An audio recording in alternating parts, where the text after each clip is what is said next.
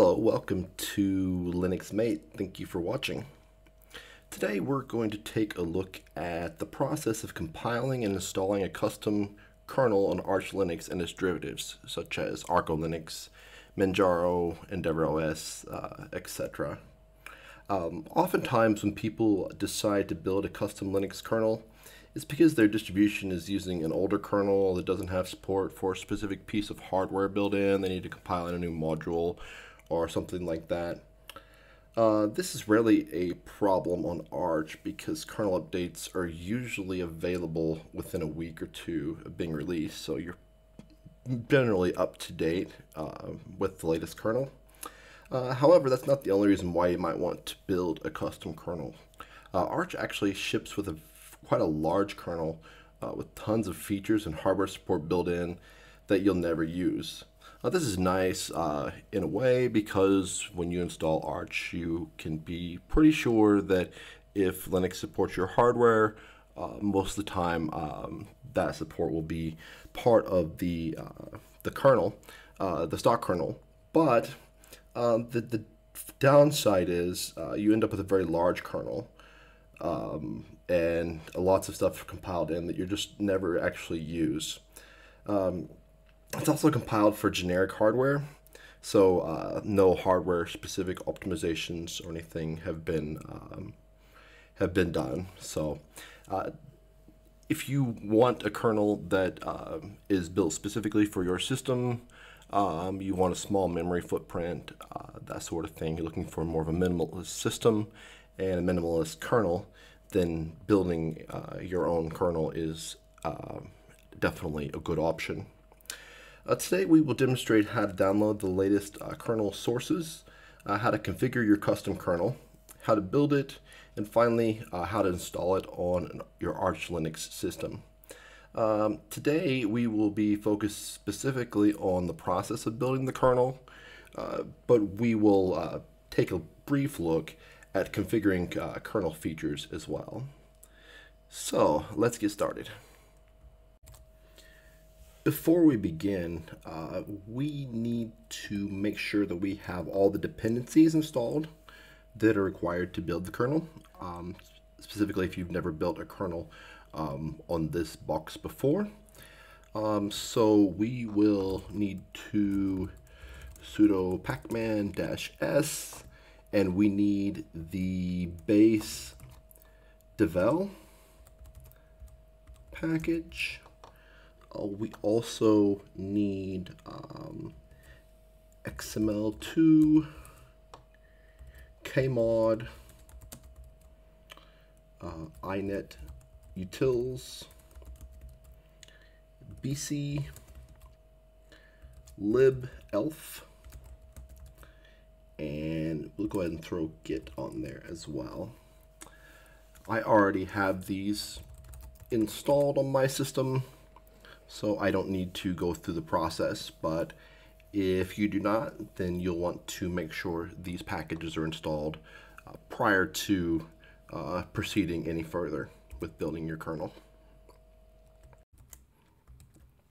Now that we have our dependencies installed, we can go and download the source for the kernel we want to build. So we will grab that from kernel.org.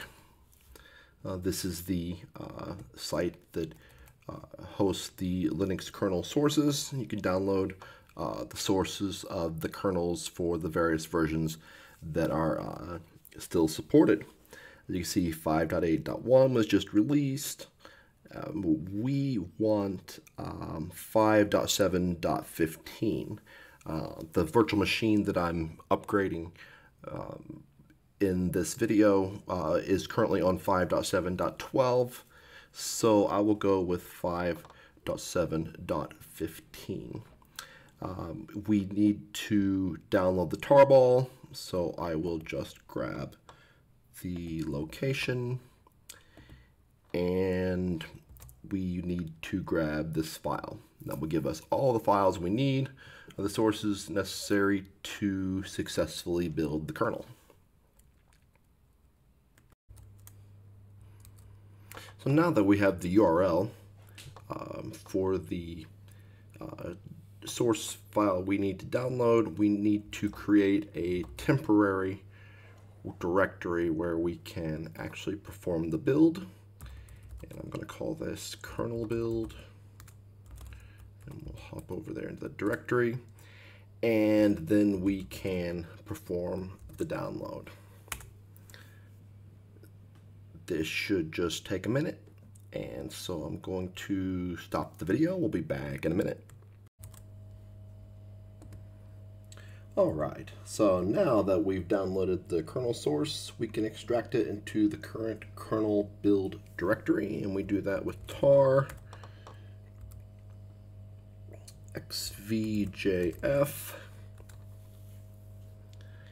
And as you can see, the sources are being extracted.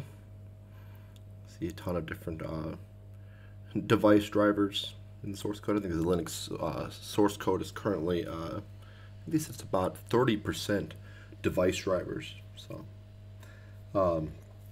now we have a new directory, and we will hop in there. It's Linux-5.7.15, and our next step is to prepare the kernel source tree for building, and we do this by using the command make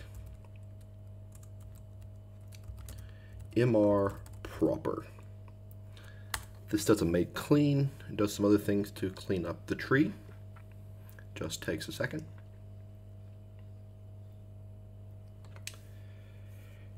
Our next task is to configure the kernel to tell it which features and modules to build. In order to get a base configuration to use as a starting point, we can extract the configuration from the currently running kernel. This is stored in the proc directory, which is a virtual file system that exposes information about your kernel and running processes. So the file we're looking for is called config.gz.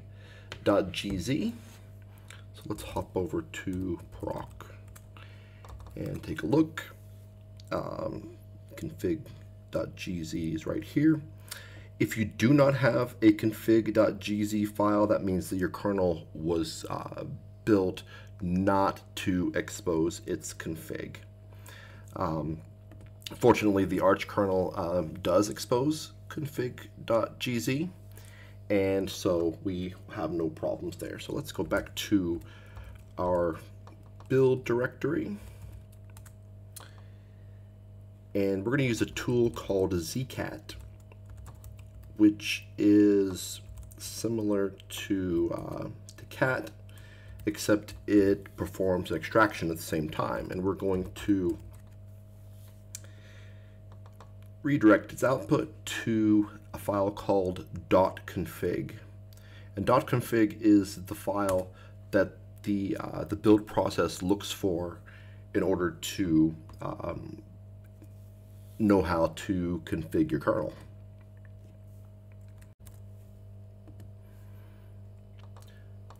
Now let's take a look at the .config file. As you can see here, this is the file the compiler needs to build your custom kernel. Each option has an individual line in this file, and most of the options will be set equal to either a Y, an N, or an M. A Y indicates that the feature will be compiled into the kernel directly. An N means that the feature will be excluded. And an M means that the feature will be compiled as a loadable module. So it won't be part of the main kernel, but it will be loadable when it's needed. So I'm going to quickly disable a few debug features that are not needed, which can generate some messy output during boot. And so you can comment out features in the file by just using the pound sign. So I am looking for config debug. And let's have a look here.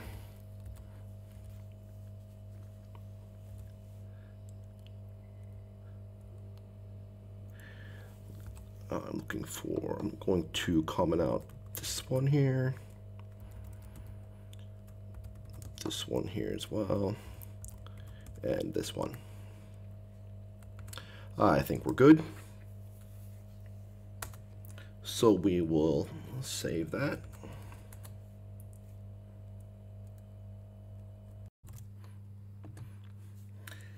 And since we are upgrading to a new kernel version, we need to make sure that all configuration options have values, all the options that are required. And we can do that by using the command make old def config. This just inspects the config file and makes sure that everything that's required is needed. If there are options that require values and it needs your input, it will ask you, it will prompt you for each of the features that it needs to be configured, but it will also provide you with default values, so you don't necessarily have to know exactly what you need. You just need to accept the default values and continue.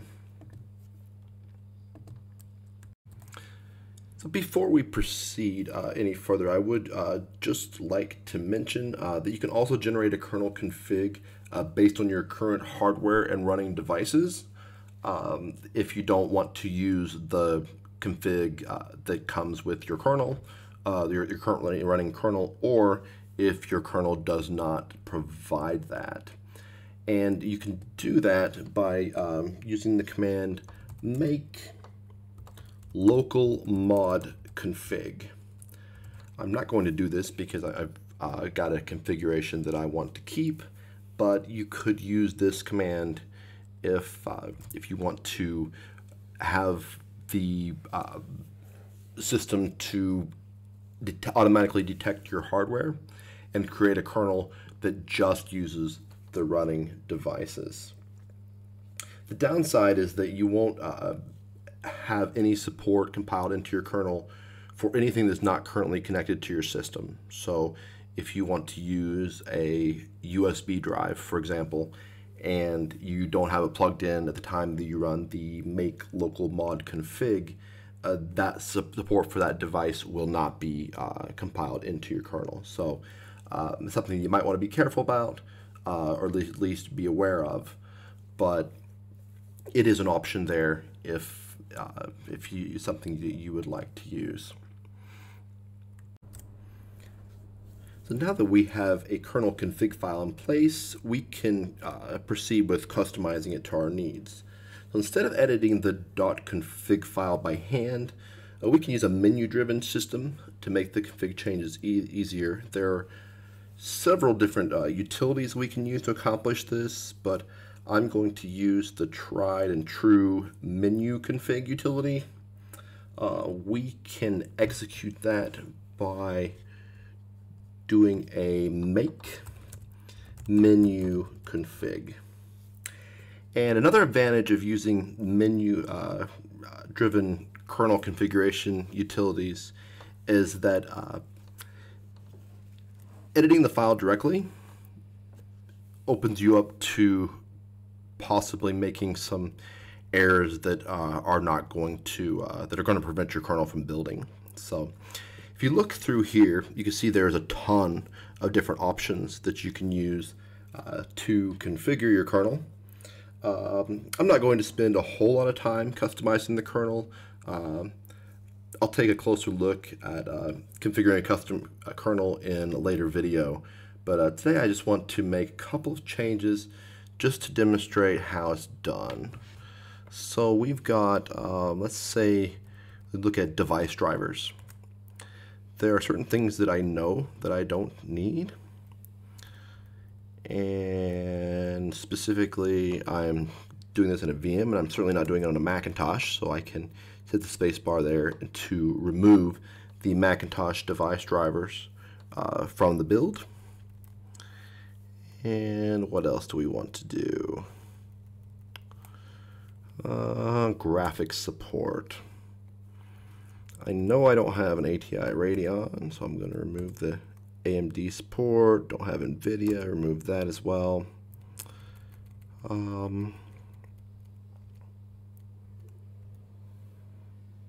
And then once you've made the configuration changes that you want, you can go over to Save, and it will give you an option to specify the file name. We want to save it to our .config file, so we'll just accept the default there. And exit. Oh, is there anything else I want to do? I know I'm using ext4 file system, so I can remove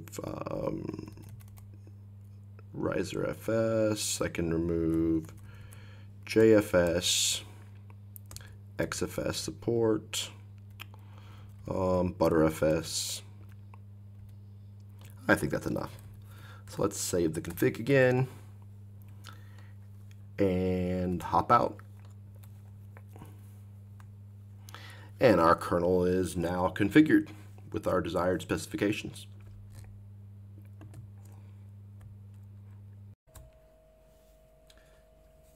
So now we're ready to build the kernel. We initiate the build process by using the make command. We can use the -j flag to instruct the compiler to use multiple CPUs for compilation. I am working in a virtual machine that has 4 cores, so I will compile using all 4 cores. So we'll do make -j4 and hit enter. And the build process starts. So this process will certainly take some time, and depending on the features that you've selected to build and the number of cores you're using and the speed of your CPU, the build process time could vary significantly, anywhere from 20 to 30 minutes to several hours. So I will now pause the video, and we will come back when the process is completed.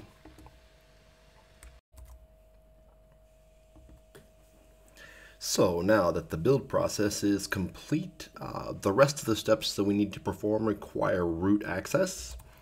So let's switch over to the root account. And so now we need to build the kernel modules. Unless that you've configured your kernel to build everything internally, this will be a necessary step. Building the modules can be done by using make modules install. Now this will build any modules that do not exist. Otherwise, it will copy the modules to your kernel modules directory. So now let me pause the video, and we'll be back when this is finished.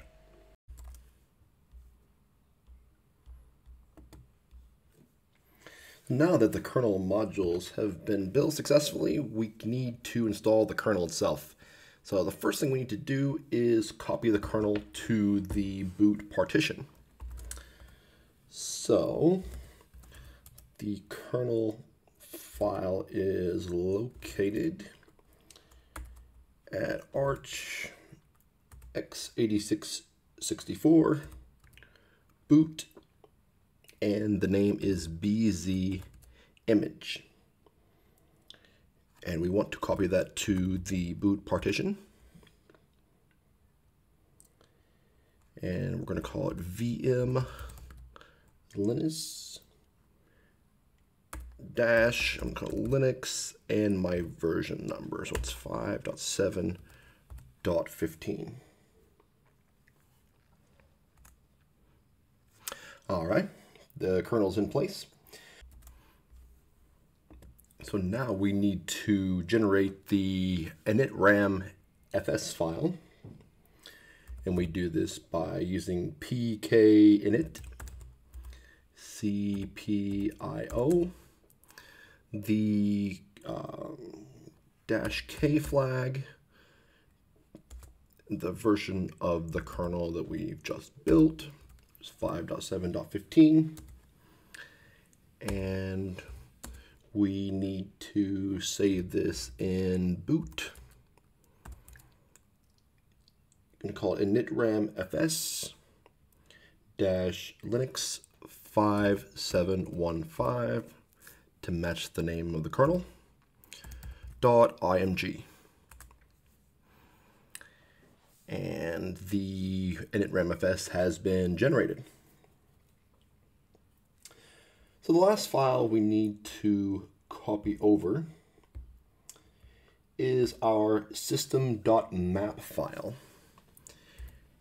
And so, let's see, let's copy system.map, and that's going to go into boot.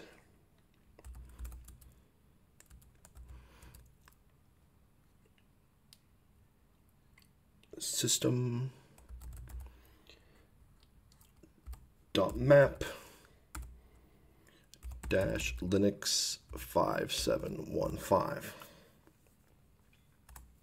So now we just have to let the grub bootloader know about our new kernel. So we do this by generating a new grub config file.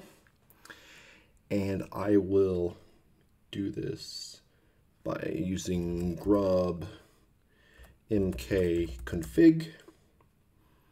And we want to output this file to boot /grub.config.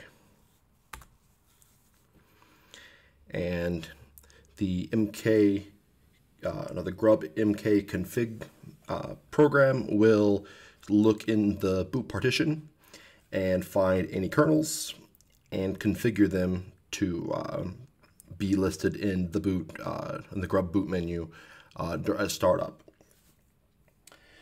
So now for the moment of truth. Let's reboot and see how our custom kernel can boot the system. I'll just do a reboot here.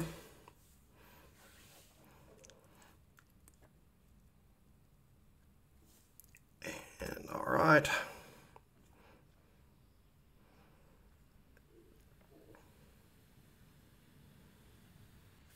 Let's log in.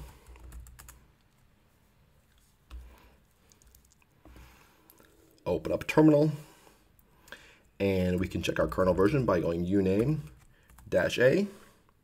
And as you can see, now we have kernel 5.7.15 installed on the system.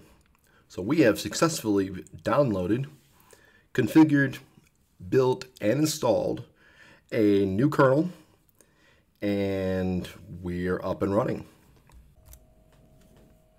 There's obviously a lot more to configuring and optimizing a kernel than what we've gone through today. We've basically just scratched the surface, but this should be enough to get you started.